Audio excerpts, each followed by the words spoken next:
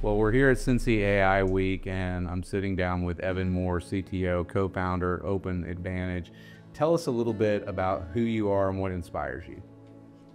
So what really inspires me in really the technical space is open source, right? It's been something that's been swept under the rug for years on end, and now it's really starting to shine in AI. Okay. And when you think about your brand, what's something you want people to feel about your brand, not just know? That anything you do in technology is yours, that you can actually own your systems. You don't have to keep renting systems from other providers. You can actually have the ability to own your AI, control your AI, and do as you please with AI. Okay. And in your opinion, what makes a message truly resonate with someone? The power to govern your AI is the most important power to actually have when it comes to AI. The problem in the industry today is there are so many different SaaS platforms out there, and there's no way to really know what to choose. So when I look at this approach, we want to take away that power from the SaaS agencies and give that back to the businesses. Okay. What are some misconceptions you think people have about AI? Really, it's the lack of education. I mean, there's so much when it comes to the open source side, there's so much when it comes to the AI side. People don't understand what the word agent means anymore. People don't understand really what agentic systems are, and they really don't understand how their data is being utilized.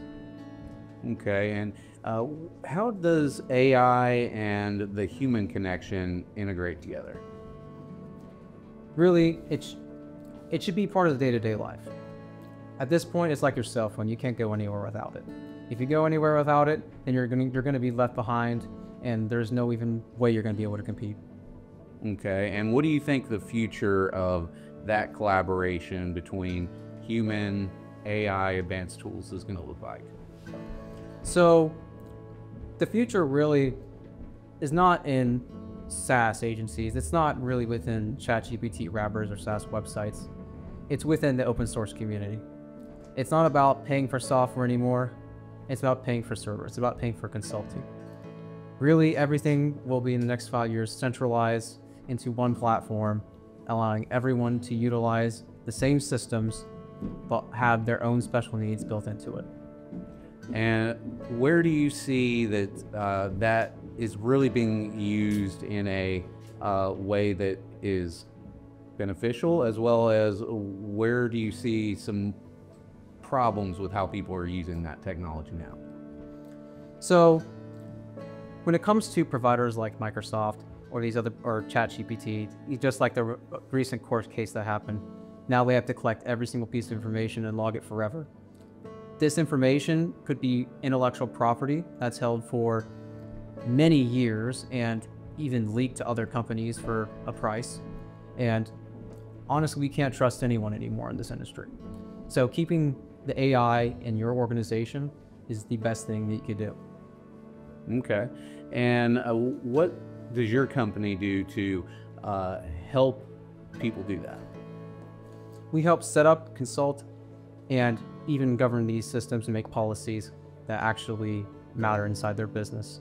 We don't just sell software to make a commission. We actually make the software to help benefit people. And tell us about that human part of that the AI can just not replace. Really, when it comes to humanity, you can't recreate a soul. It's that simple. If you try to even come close to recreating a soul, right, you have Terminator, and that's not going to happen. Definitely the feeling side, because you really can't replace feelings. You can't replace human spirit.